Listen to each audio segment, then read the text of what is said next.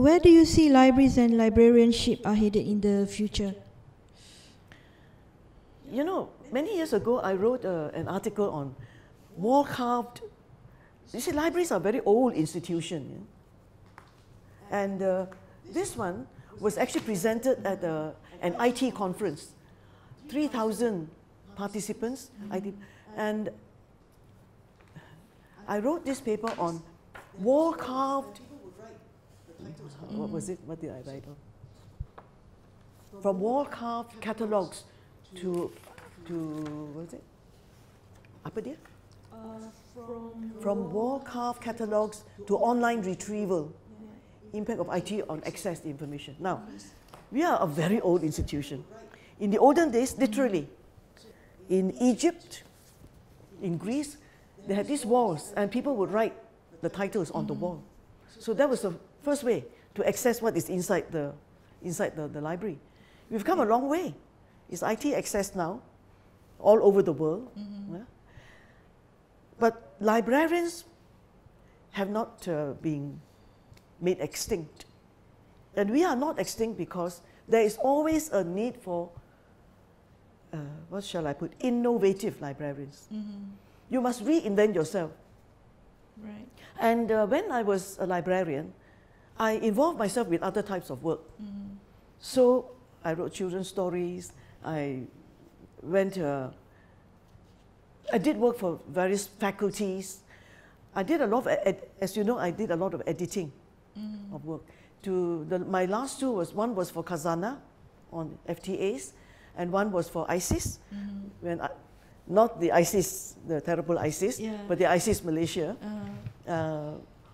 Before, unfortunately, Dr. Mahani, before she passed away, she also was a good friend. So I helped to coordinate and edit for her a book on development in Malaysia after the plans. Right. So these are the things that librarians must do.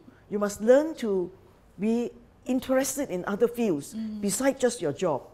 If you're interested in publishing, that's a natural diversion. If you're interested in writing, that again is a natural diversion. And if you're interested in, say, bibliography, rare books, for example, art and so forth, those are natural branches of your profession. I do not see that librarians, in whatever format they come in, will be not necessary in the future. They may be smarter in different ways. They may have to go back to old skills in another way. Right. But people who are in search of knowledge, they are searching all the time. They search today, tomorrow they will have to search. Maybe the search is easier in some ways, but in some ways, they are still needed to be supplemented by human beings.